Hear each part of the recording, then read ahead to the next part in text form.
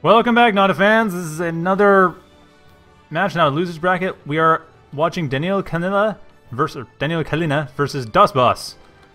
It's gonna be on Valles Marineris once again, and have Yoshi versus Draven going on simultaneously. And I think Pepe and Pepe versus Mac might. No, it's not quite done yet. Okay. So the players are just setting up their starting locations, but when that's done, then the game will begin, and we'll actually get to casting it. We have seen Valles Marineris before. There we go. Game is beginning, and DOSboss, southwest corner of the map, and Danil Kalina in the northeast corner, and finally we have teal versus red, though admittedly in reverse to who's player 1, who's player 2. So close, but yet so far. So at this point, Danil is probably the favorite to win. We'll see what DOSboss can do. I've not actually had a chance to see him yet, but we'll see what he can do. Going for early metal extract, going for standard 4 mechs 4 power plant opening. And Danil, on the other hand, is also actually, let's see, 1, 2. He is going for more metal than energy, which is not surprising. He's also going for an early vehicle plant, while looks like there's no factory yet built up, or queued up rather, for... Oh, there we go, vehicle plant. Vehicle plant has been queued up for both, so both of them are definitely going for early vehicles. That's what they want to do. Once they actually get going, sorry, it just takes a little while for the game to get started because players have to build an early economy, and there's no fact plop. Takes a little bit. And Polar, the organizer, pointing out this should be over in a minute. Danil should win. Like I said, Danil's the favorite to win. Let's see how this works out. I mean, both players are in cross positions. They start on the opposite sides. Now, Danil does have, I'd say, probably an easier time getting to the center. Though, on the other hand, DOSboss does have this south section here. He can control if he really tries. Sets up some defenses along the hills here, and then builds up all the mexes down here. Still, that's less than half the map. It's just this south side. Whereas, I'm pretty sure it's going to be fairly easy for Danil to take off the whole north side here. It does seem like a lot of these maps do kind of favor the north side over the south side, but it could just be my analysis. My analysis could very well be wrong. I'm not that experienced at this. So, vehicle plant is being set up for both players pretty much at the same time. They're both going armed, by the way. Keep forgetting to point that out because that's actually a thing that matters. There's actually a faction system in NOTA, unlike in 0K, where the factions are effectively the factories. Jeffy's coming up very quickly for Draven, for Danil, and DOSboss is going for an early constructor. This is a little unusual. Typically in NOTA, you don't go for an early constructor, you go for early military. Your tower can basically handle most of your starting construction. Obviously, it has a limited range, but it can handle a lot of your starting construction. So it looks like Danil might not have much to worry about. I mean, most people kind of think he doesn't anyway. Now, DOSboss might end up going over to the north, trying to take this instead of going over to the south, or sorry, to the west and take this, going relatively north rather than going east from his base and taking the south side of the map. We'll see what he goes for, and looks like he is going to try to take the south side of the map. The way his constructor is moving, though it might just be a rally point. Yeah, there's a rally point. We'll see what goes on once it's actually there. However, this Jeffy will be pretty devastating. In fact, I think it might be out of range. Let's just see. Yes, it will be able to attack outside of the range of the factory. Sorry, not the factory, the tower. The main tower will not be able to hit it unless it gets too close. It has to be careful. It cannot get hit by a missile. It can, however, take out this metal extractor for free, and this one, and possibly this one, and this constructor once it gets out of the protection of the tower, and another constructor being built as well. Now, finally, Flash is being built up, but one metal extractor down. At this point, Danil actually has a slight economic disadvantage for metal, but he has an advantage for energy. He built a bunch of wind generators, which are doing just fine. Getting 20 power each, of course, half the cost of the solar collector, which means they are very cost-effective. And radar! Okay, good. And like I said, actually, point out something I should point out earlier. Scouting! The Jeffy is being used to scout. Admittedly, it's not quite seeing where the factory is. He hasn't pushed it in yet. But still, he does have an idea of what's going on. He does see that there are units coming up. I'm a bit surprised he hasn't moved one of them in, just to see what's going on, just to get a really good idea of the layout of the base there. That being said, DOSboss has just line of sight. He has no radar. He has not yet scouted. He has no idea what Danil is up to. And Danil, at this point, it looks like he has enough flashes right now to just push in. These construction vehicles, that's a lot of metal that didn't have to be construction vehicles. And they aren't doing anything. They are not... Okay, one of them is going to build metal extractors. The other one needs to go build metal extractors as well. That's the only thing they can do is build metal extractors and possibly power plants. The main tower can build power plants well enough, but metal extractors you would need these for. That's true. But he's only using one of them to build that. So apparently there is a bit of a multitasking issue there on DOSboss's part. Though admittedly, I'm not sure how strong players' multitasking is in general in NOTA. I'm not sure how well practiced that is. I have no idea. I'm not saying it isn't good. I have no clue. I don't really know. I haven't seen enough NOTA games to really be sure how good the good player's multitasking skill is. It seems like it's pretty okay. I mean, we haven't actually seen... We do see a lot of queuing going on, which is a great way of not having to worry about multitasking. And there we go. Now this worker is finally going to work, actually doing what it should be. Construction vehicle, and a Jeffy able to spot that out. Nice scouting out there by Danil. And another Jeffy looks like it's going into harass. Both of them going to harass. Neither of them actually checking out this base, so he doesn't really know the layout of the base. He does know about this incoming force, though, and like I said, full radar view. This is Danil's point of view. He knows what's going on in the center of the map. And DOSboss is still in the dark. Radar is extremely important in this game. I mean, the thing is, we've seen that scouting isn't really given a whole lot of priority, but radar is a great way of at least getting information about that there are things there, that things exist. You can kind of tell which one the factory is. Excuse me, sorry. You can kind of tell which one the factory is by simply looking at where new dots are coming. The dot that has new dots spawning out of it. That's your factory. That being said, doesn't matter, because the radar is actually out of range. This radar here can't see what's going on. Danil cannot see the factory. He can see that there is a factory, obviously. He knows that much. Doesn't know when a second factory is going to be built, but he doesn't need to really worry about that. A second factory is not going to be built for a little while yet. It probably should be, though. Actually, at this point, I think that Danil should worry about that. He did lose one of his constructors, by the way. And, sorry, not Danil. Danil shouldn't worry about that because it's not his factory to worry about. Danil actually is spending enough metal. I think he's not getting another factory. He's just building more stuff. He has his constructors going around the map. He has metal extractors being built. He has a metal advantage at this point compared to compared to DOSboss. So Danil is basically in. Oh, is icon distance a problem? I guess. Sorry, in 0K the icons, I prefer not to have them, but 0K units are also bigger and a bit easier to tell apart. Where is icon distance? Ah, icon distance. Let's try this. That should work, I think. If that's a problem, let me know and I'll set it lower again. Sorry, in 0K it's settings, graphics, unit visibility, icon distance, so I had to try to remember where it was. And now the battle is being joined in a nice, awesome flank here. And as we see before, there is that armor. Admittedly, we didn't see it before because I had the widget off, but that armor is very important. However, that means that retreating is not the best idea. Unlike in 0K, retreat micro is not the way to go. Not necessarily, at least. Like, NOTA kind of balances that out. It seems like flanking is much more important. Getting a nice encirclement on your opponent's side. I'm sorry, I believe I have a bit of a cold starting up. So my nose is a bit stuffy. It's kind of sounding a little bit... Might be sounding a little bit nasally. Might be sounding a little bit like I'm half blowing my nose as I'm talking. I apologize. Anyway, a flank is incoming, however. Danil looks like he's setting up for a nice encirclement here. Not sure if he's going to go for it, though. He does have some pretty damaged units. This Panther here is very damaged. All of them are Panthers, though. No, sorry, these are Flashes, these are Panthers. And Flash is coming in to try to deal with them. But like I said, the retreat micro is not the best idea. It works okay because it means that you can kind of move while still firing, so you can dodge shots, but I think that's kind of what the armor system before, is to make it so that retreat micro is not the best way to go. Oh, thank you, Pepe Ampere. Pepe Ampere says I talk nice. I appreciate that. I try. Anyway, 2 vehicle factories now for both players.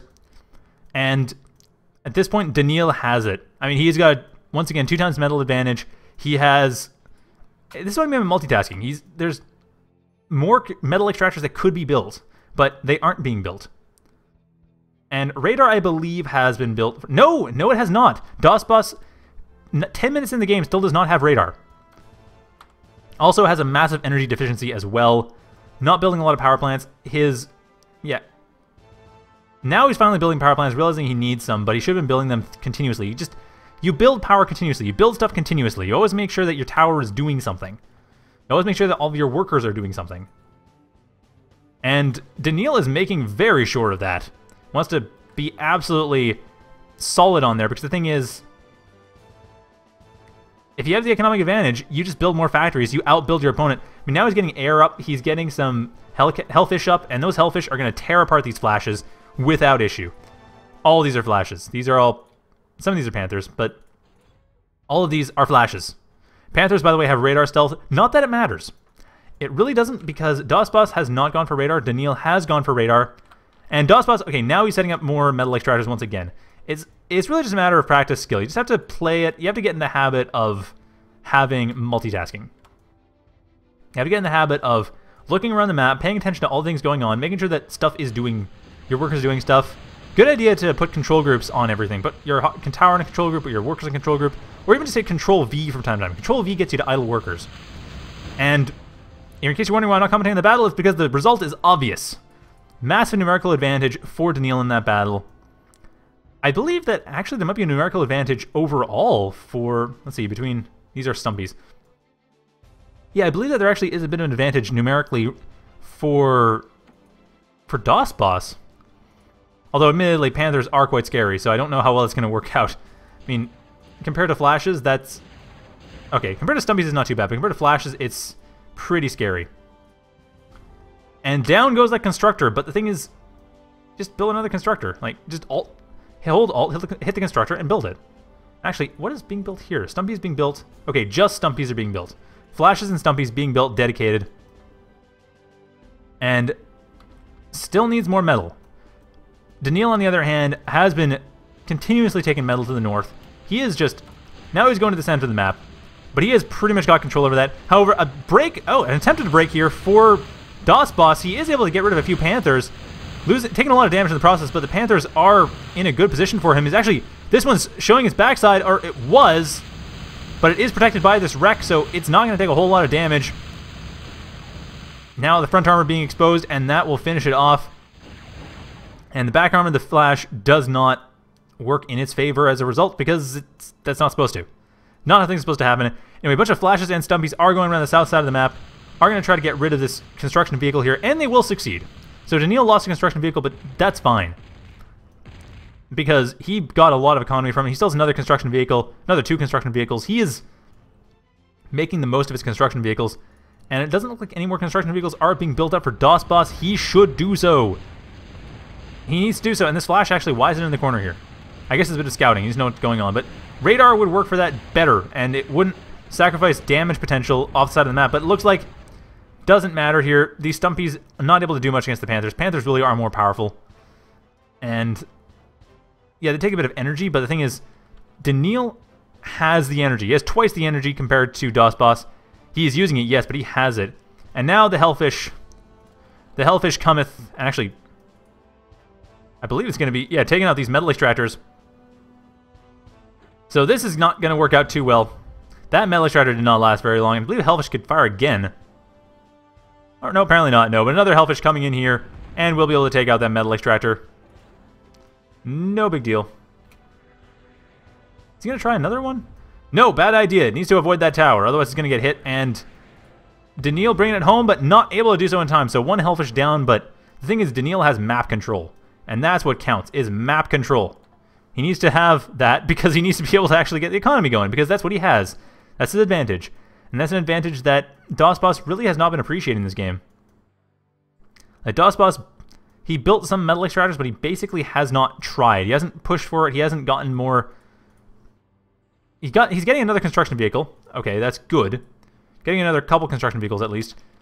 I'm not sure if he's going to use them, though. If he's paying attention to that side of the map. He's paying attention down here. As you can see, his cursor is over to the south. He is now apparently paying some attention to this construction vehicle, setting it over here, getting some metal extractors going.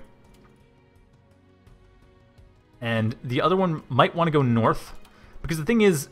Danil knows what's going on here. He knows what's going on to the south. He does not know what's going on over this western side. He has no idea what's being built up here. For all he knows, there are metal extractors here, and he doesn't have radar. And the thing is, yes, admittedly, that's not something that DOSboss is aware of, seeing as DOSboss has not had radar this entire game. He doesn't know where the radar tower is, but it's kind of hard to have radar coverage of this area. Just the way this mountain is set up, the radar shadow just works out that way. It pretty much doesn't matter where your opponent sets up their radar on this map. There's going to be a radar shadow somewhere around here. However, not so much to the south. The south is much more visible, and it will be spotted out. Where's the other construction vehicle? Not being used yet, and all these vehicles here as well. Not in the best location, I'd say. Not in a terrible location, but it's kind of the choke point opening to his base, but still. Like, at this point, 60 metal coming in for... Wow, okay, massive metal advantage right now for danil. I mean, I'm not sure what he's doing with these hellfish, mind you. Got 15 hellfish. He's not attacking with them. He might be just waiting until he gets enough to kill the tower in one go. I'm not sure. He might be. Hellfish coming up as well for... Interesting. For DOSboss, he's going for his own hellfish, trying to just fight hellfish with hellfish, oddly enough. However, like I said, radar does spot this out. I think that... I'm starting to think that DOSboss may not be aware of radar, because at this point, like, how in the world else could have danil seen this? Or could danil have seen this? How else in the world could danil have seen this? This particular construction vehicle. There's no way he could have known other than radar. And that's certainly a suspicious thing. I'm just surprised that it hasn't been built up. And it looks like hellfish are going out here for DOSboss, but it's not going to help him too much right now. He doesn't know what to fire on. He has no idea what to shoot. And his hellfish... The tail guns are going at each other, but it's not going to help out too much. And there goes that construction vehicle. Like I said, it's just... It knows where it is. Now, okay. To DOSboss's credit, he is going to this side here in the west. So he is taking some metal extractors that are going to be harder to take out. I mean, danil is aware of none of them, actually. No, even this one here. He's not aware of it. He has no idea it's being built. He's aware of this one, but it's been destroyed, so he doesn't actually really care. It's wreckage. But he's not aware of this metal extractor or any of the ones to the west. So right now, DOSboss is doing the only thing that gives him even a remote chance of getting anywhere in this game. But honestly, danil could push right now and win. Like, the number of hellfish he has alone. There's 23 hellfish already, some of them in production, but at least 20 that aren't. He can just go for this. He really can. Like, nothing is stopping him at all from just dealing with this. And it looks like... Okay, there we go. Just in case there are mechs to the west, I think danil expects there to be mechs all the way up the western side. And of course there aren't. Because DOSboss has not been focusing on its economy whatsoever. And... Well, he's going to find the 2 metal extractors that are up here. He's going to be able to kill them, no problem. And after that, it's going to be game, pretty much. And DOSboss also getting flanked from the south. Panther's coming in from the south to try to make sure he gets rid of all the metal extractors as he goes along. And build some of his own as well. Nice setup there, having the construction going behind your raiding. You always want that. Now, this flash here might actually be mildly useful. Will force one of the Panthers to pull back and destroy before the construction vehicle can actually do anything, because the construction vehicle, it will be taking some damage. It'll actually die if it's not protected. I don't think that danil even cares. I honestly don't think he cares. Panthers are coming along the north side, going to get rid of the 2 metal extractors that are here, and I'm sure danil's slightly surprised that DOSboss only had those 2. He hadn't been expanding along both sides throughout the entire game, whereas danil had. Although danil's more focusing on his eastern side right now. But yeah, that's what danil had been focusing on. And in come the Panthers in the main base. Get rid of the factories, get rid of the vehicles that have been built, all these flashes. Actually, the one factory was not even doing anything for a while. And that's game. That is totally game. There's really nothing that can be done from here. Hellfish are being sent in to try to deal with the rest of the vehicles over here, but... Well, those vehicles had no chance, that's for sure. The flashes can't really hit air effectively. So, I think DOSboss might GG and throw in the towel, but I don't know if he's aware that that's the polite thing to do. It doesn't matter, though. The Panther is just going to be able to take this whole thing out. It's just... It's... God. This command center is dead. Completely dead. There's nothing really that can happen at this point that's going to preclude the destruction of this command center. Except maybe the Panthers blocking each other and no longer firing. That's actually a little bit awkward. Not sure why that happened. Okay, apparently all the Panthers just decided to derp out. Not sure what happened there, but doesn't much matter. DOSboss has resigned nonetheless. And that is game, so as expected, Danil won against DOSboss. And Pepe Ampere won against Mac, which means that Pepe Ampere versus Godde is going to be going on pretty soon. So I'll get to that shortly. So yeah, Pepe Ampere and Godde going on. So I'm just going to get out of this because that was a game. So we will have Pepe Ampere versus Godde in just a minute. I don't know where Pepe Ampere is going to in terms of lobby, but yes, we'll be back, so stay tuned for that. It'll be up shortly.